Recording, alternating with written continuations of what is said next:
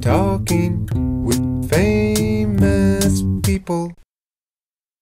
About utilitarianism and whoever the founder of it was. And the whole fucking time, I am now, since then, been against utilitarianism just because he was talking about it. And obviously, I was negating it just in my head. And well, there's a good reason to be against it. It justifies anything. Yeah. You can justify anything with utilitarianism. And all of that, the fallacy I seen with it was that it's inherently impossible to try to quantify any kind of moral actions in the first place, especially on the basis of attempting to say, do the best, do whatever makes each individual happiest, considering that that is entirely and completely subjective. And as simple as that sounds, it's like the first thing that comes to mind is well, what if he's a serial killer? Would you let him kill somebody? Because it would make them happy. Would it make what if there was a person who was extremely depressed and then extremely fucking person who homicidal, right? They would get more happiness derived from killing this individual than, you know what I'm saying? Right, but that's not the problem with util, because even if we can agree upon the good, namely that doesn't count, it doesn't matter because we're relying on predicted outcomes. So it's predicted that if we make marijuana illegal and arrest people for it, that people will stop using marijuana, and that's going to be a good thing. And so let's go ahead and make that law. That's a utilitarian law.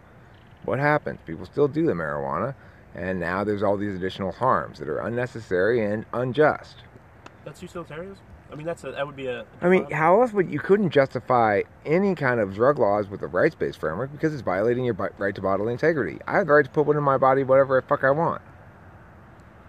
Well, it's still, I mean, the idea of it is still wrong. I don't think it's a flaw in utilitarianism. I think it's a flaw with saying that in general. That'd be like saying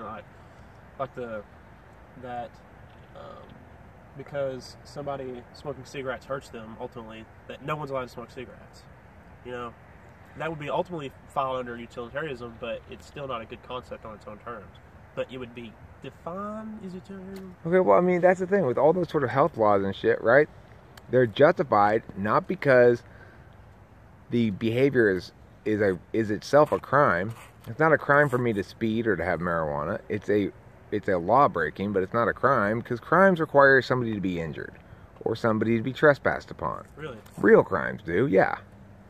We have defined criminal behavior to be something else, whatever breaks the law, but that's not how it's supposed to be. I just got what you're saying. Yeah, I was missing that because I've thought that before, and it's that.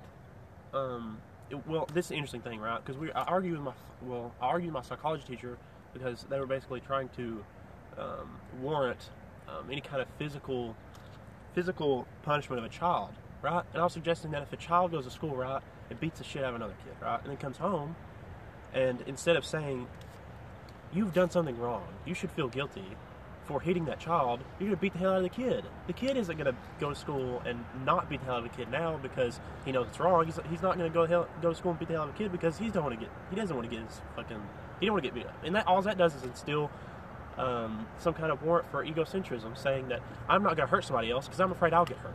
And that just zaps any kind of moral foundations of the individual. You know what I'm saying? So if you're saying that a person's not allowed to speed because they have the potential of harming somebody else, instead of saying we don't want you to speed because you have the potential of hurting another person, I can see what you're saying now. Well, additionally, if you think about the marijuana, right? I was guilty of possession of marijuana. When the cops took it from me, they now possess the marijuana. Why are they not guilty of possession of marijuana? Right? Why aren't they guilty of possession of paraphernalia? They have them. It's in their possession.